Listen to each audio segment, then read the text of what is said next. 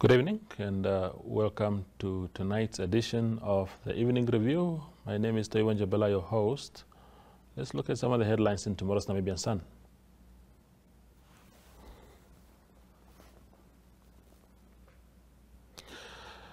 Ex-FIC boss, that is Leonie Dunn, who was in charge of the Financial Intelligence Center, is still available to the Fishrot probe, despite being appointed as deputy governor of the Bank of Namibia. So the authorities say it's not a trick to block the probe and that she is still available.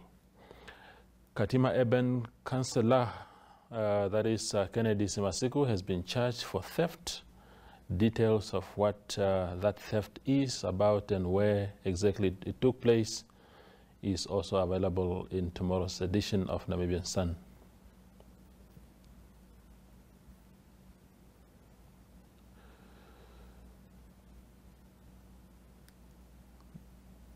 And then from the north, a hospital is being blamed for a baby that was born with broken arms.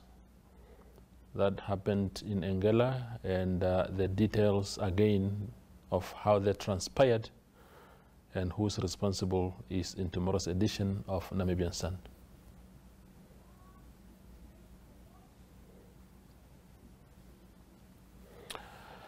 Now, we have online the deputy leader of the Landless People's Movement, that is Henny Seibeb, to fill us in on the visit, very important visit that the leadership of his party made to State House yesterday, where they met President Hage Geingob with his senior officials. And now I can see Henny. Good evening, Henny. Thank you very much for making time. Give us a synopsis of what your visit to State House was about. Good evening, a very good evening. Yesterday, we had, as you rightly said, a courtesy call or a courtesy visit to the President of Namibia, Dr. Hage Geingob. Now, this gathering or this courtesy call came at the backdrop of our governing the two regions, the Kara and Hardap region. And normally, before the annual general meeting of the regional councillors and local authority councillors that resort under LPM governance, we thought it prudent that we need to pay a courtesy call to His Excellency the President so that we could share as governing parties in Namibia, them governing some parts of the country, governing this part of the country, to share on some of the latest developmental issues. You will recall that there are talks that the oil has been discovered offshore in the Karas region. You will also recall that Negertal Dam has come under scrutiny once again, and people have been calling for the public-private partnership as far as the Negertal Dam agricultural projects and all those things are concerned, the agrarian reform, basically. You will also recall that this region, despite having the Negertal Dam and the so-called oil discoveries, is that we are also having what we call the Noord-Oever. Noord-Oever, 200 hectares of land is available for possible investment opportunities. So we thought, let's meet the President. Let's talk about these things. We also know the President's flagship project, the Green Hydrogen Project, is based here in Oranjemond, in the south. So that makes us to come together at the regional government level so that we could iron out what are the projects that the central government is having and what are the projects that the regional council is having, so that we could meet each other halfway. So really, this courtesy call was centering around that. But we did not only concentrate on issues that concerns the Hartap and the Karas region. We went to talk about the Hainkom San situation, the marginalization, the land disposition that the Hainkom people are facing in more especially the Oshikoto and the Ochodonchupa regions and some parts of Kunene. We also talk about the hunger, the starvation that the San people are facing in the Omaheke region. And most importantly, we also touch on the local authority electricity debt. You know, the Hartab and the Karas region are one of those local and regional level governments that face high levels of electricity debt. You'll recall that NamPower last year estimated that 250 million Namibian dollars is what these two regions owe. So we said, let's look at how handle that for some of the local authorities so that they start afresh. We also touched on Oshakati, how the is out. Those poor people are living there for development purposes. So we touch on a variety of reasons and then a variety of issues that we really touch on that concerns the inhabitants, the citizens of Namibia. Yeah, thank you, Henny, for the elaborate summary of that. What was the reaction of the president to your ideas? What is unique for me is that this is not just a political party going to a state president to moan about certain things. You are now a governing party, like you stated yourself, in your own right as far as the two regions in the south is concerned. So it cannot just be politics. There ought to be genuine engagement. Did you get that kind of feeling yesterday as you engaged the president? Yes. We submitted a document. We summarized and submitted the document. And the commitment by the president was that since this was a courtesy call and he was only with his two advisors, that being the presidential person, Dr. Ngari, and then Madam Inge Dhamwani, and the presidential affairs minister, President Hage, he made a commitment so that we can come back in probably 2-3 weeks.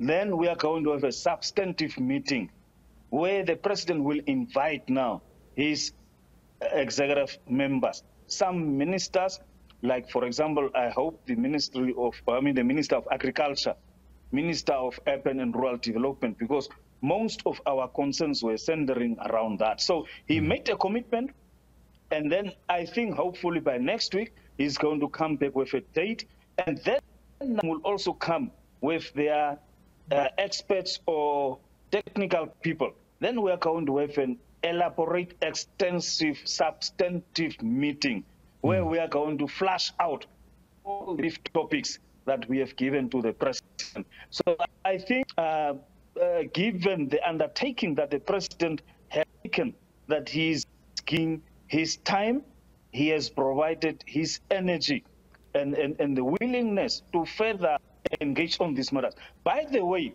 there was not what we have proposed and what the president to us as his response. For example, on the green hydrogen issue, we said that the regional council and the SMEs must be given also a role to play.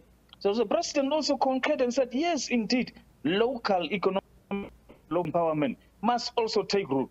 On the same with the oil discovery, if it is going to be realized, what role should the regional council play? The president, he has given therefore his commitment. He also gave us a homework to say on genocide.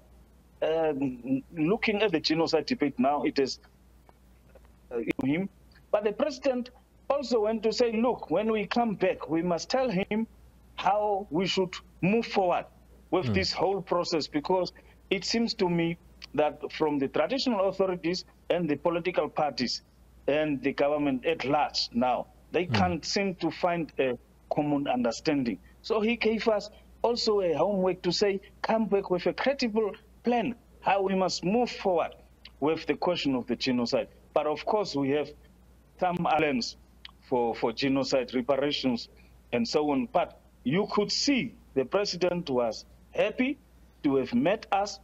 The president really wants solutions. Remember, he has only 3 years left, and he needs to leave legacy also for himself. But the most impact the president was stressed, and which the leader and chief change campaigner of LPM, Bernadus Swartboi, was saying is that let's leave politics aside, politicking aside, and let's concentrate on national issues. Let's concentrate on development issues. How do we therefore bring investment to Neckartal Dam, to oil and gas production? And those are really the key points that we took home. Yeah, give me, in not so many words, Henny, the sense of what is happening at Neckartal Dam. What are the issues around that dam? We saw the dam being opened up a little bit to release some of the waters because it's full. It looks like it's really exciting times in that particular regard. But there are teething issues apparently. What are those, in not so many words? The issue, how do we market the dam for investors? I know Namib Mills have expressed a public-private partnership whereby they want 5,000 hectares of land for their irrigation projects. But the real issue is now, and that is now tying in with what we wanted to do in Parliament last year. In Parliament last year, Honorable Utara Motu proposed a motion that we discuss Neckartal Dam opportunities, viabilities, and possibilities, so that we could even have a conference on the dam to say what sectors should we bring there. Now, the biggest idea that the government is currently battling with is how to attract investment to the dam, and also how to ensure that projects takes place at the dam, because otherwise it will be a waste, as you are saying. So how do we attract big capital to the dam so that there must be investment? For example, we talk about agriculture. There are other opportunities in the tourism industry, for example. Number of lodges, guest houses, camps that must be built. We are also referring to leisure and recreation, for example. Recreation activities that must take place on the dam. So there are a approach that must be taken to make the dam lively. And the other point was also perhaps we must consider renaming the dam. It can't be stuck with Neckartal Dam. It's some colonial names that they have used. So what are those possibilities that we must look at? But the biggest thing is the funding, the investment, and the type of projects that we must bring to Neckartal Dam. That is currently the biggest headache for the government. Indeed. Your meeting yesterday with the president attracted a lot of attention, and you would know why, like I do, and that is really because there's been a history of friction between the president and Mr. Swartbooi, and even yourself. I saw people yesterday again bringing up the poster of you saying Futsek Geingob, Hage Geingob, and stuff like that. Are we now entering into a new phase of collaborative politics where, as much as each party has its own aims and objectives, that we recognize that we only have one country, and that what is good for Henny is also good for Toivo? No, what I'm going to say here is that, look, we are in governance. LPM is not only party at the national level, at the parliament level. No. Here, when it comes to Karas and to Harta, we are in governance, and here Swapo is an opposition party. So that reality must dawn. Mature democracies has moved beyond that. So when yesterday with President, it was at the local government level. Because remember, we can have one aim, and that aim should be for the development of Namibia. Whether using capitalism or communism or socialism, it doesn't matter at the end of the day. So now we identified projects which are national projects for the national government, which are also very important to the regional government of LPM. So we have to find a common ground. Now, emotional about these things, there has been a history, as you rightly put forth. We are not saying we are embracing now Swapo ideology. No, that's not what we are saying. Not interested to what we all know Swapo is fish rot, and most of their politicians are, by the way, corrupt. But we have a strict code of conduct. We measure councillors.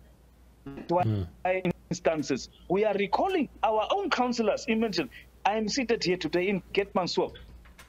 Tomorrow, or any other day, 2 more councillors from LPM will be sworn in. So we are very serious when it comes to governance issue, to service delivery and so on. So let us not mix Swapo as a political party and a political party. What we did was at the regional and local government coordinated.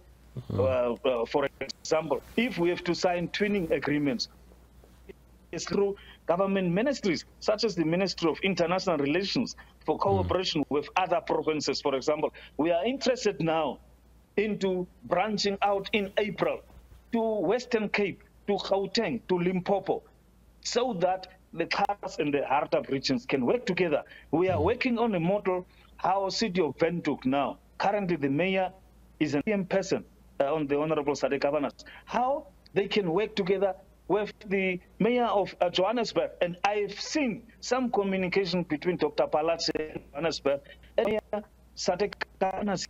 Yes. At one point, we must collaborate and work together. And I hope it only in Gune are going to follow the same models, because in Gune, Swapo is also in the opposition. It's PTM and UTF that are governing there. Congo, it's a coalition of the opposition parties that are this new majority will become a permanent phase so that we petty politics behind. Let's leave our emotions behind and let's work now on the agenda. There's no time for political bickering. COVID has taken its toll. We need to for the foreign direct investment, so on. So we must just work together. Indeed. Henny, in the interest of time, we'll end our conversation here, but thanks a lot for making time. There was parts of your very good contributions that we couldn't catch properly because of, I suppose, connection issues, but I think overall we have captured your message and we appreciate your time. Thanks a lot. Thank you very much. Yes, that is Henny Seibeb, Deputy Leader of the Landless People's Movement. Thank you for watching and good night.